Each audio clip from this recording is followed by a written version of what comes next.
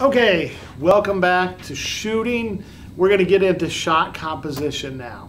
I want you guys to think of and look up the rule of thirds in photography. The rule of thirds is you divide your screen up into thirds. So if you drew 2 lines down and 2 across, the interest points are at those areas. So like this camera right now is at an area placed like a lower third. And I would be at the other one. So they're interest points that you're seeing, okay? Again, when you're watching your favorite movie, your favorite TV show, look how they're composing shots and where the important things are.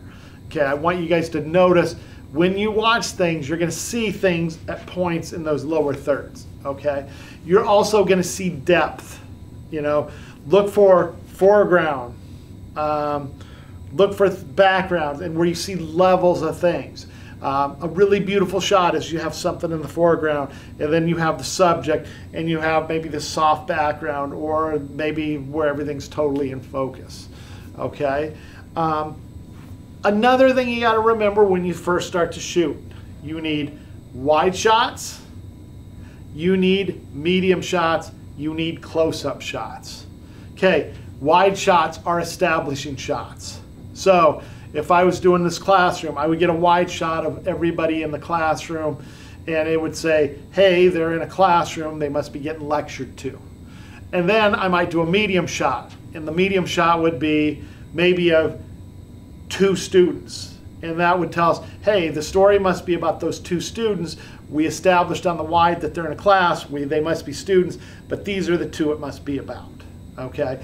And then your tight shots, your close-up shots would be, you know, emotion shots. So if I got a tight shot of one of those 2 students and they were happy, they were sad, they were nervous, that just tells you, you know, it gives emotion. It shows detail, okay?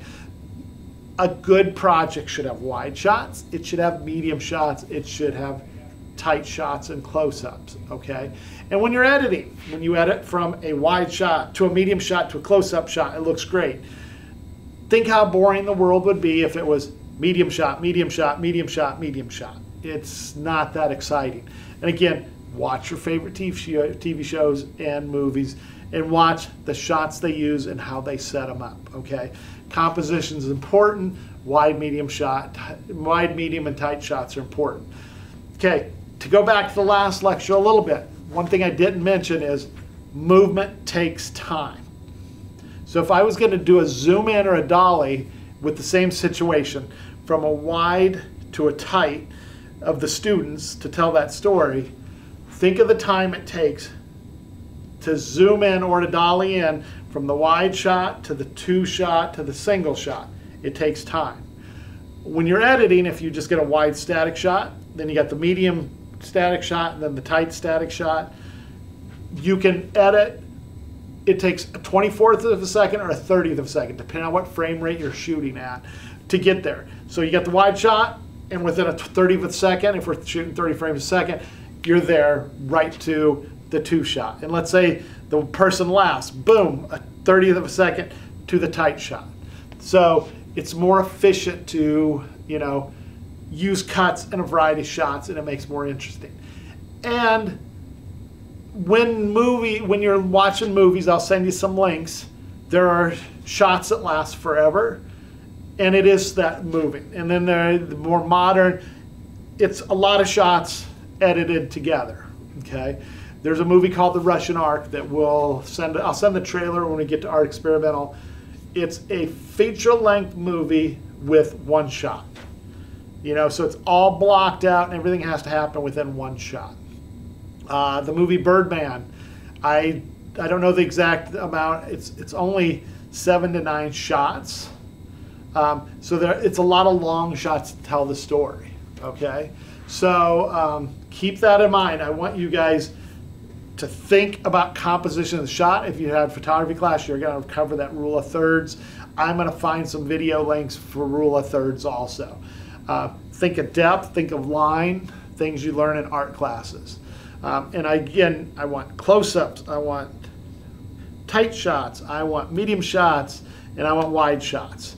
And again, these shots help tell the story, okay? Here's the other thing. The camera doesn't always have to sit at this level. Don't be afraid to shoot down or shoot from the floor. If you've ever watched a Breaking Bad episode, there's always beautiful shots from straight above. And you know, you'll see tight shots. Again, watch your favorite TV shows, watch your favorite movies, and watch how they're using the camera. And again, you got to change shots to tell a story. If I have a dialogue piece, I'm going to start with a wide 2 shot. Then I might have an over the shoulder shot. So there's 3 shots. Then I'm going to have close-up shots. So there's 5 shots for a dialogue piece. And that doesn't include cutaways. Let's say my person is kind of nervous and they twiddle their thumbs. So that would be a 6 shot where I always cut away to also. So again, these shots tell stories. Wide establishes, tight shows emotion, okay? And again, change shots to tell your story. You don't want it to be boring. So that kind of covers composition, rule of thirds, put things on those thirds, and I'll have some examples like that. And again, if you go out and shoot, and you shoot everything 3 ways. So let's say I'm shooting like a stop sign. You know, I might have a wide shot of the stop sign, and then I'm gonna have a medium shot, and then I'm gonna have a tight shot, you know. So again, in your projects, I wanna see that variety to help tell the story. And again, when I shoot, I think how things are gonna edit together, okay? So again, I really want you to pay attention to composition, and I want you to shoot wide shots, medium shots, tight shots. Use movement where you need it. Okay, so that's where we're going to end, and we'll have some assignments where you do this. And the other thing is continuity between shots. So if I'm going to pick up this phone on the table right here. It could be a wide shot, and then it could be a tight shot of my phone as you hear it ring, and then my hand grabs it. Then it could be a medium shot of me bringing it up and say, hey, well, how is it going? So we can do that as 1 shot, or we can do that as a series of 3 shots. And your first assignment is your continuity assignment, and that will be the continuity, is to tell a story with a step-by-step process of somebody getting from point A to point B, or baking cookies, things like that. So I'll do a little video for the first assignment here in a little bit. So that's kind of our shooting assignment.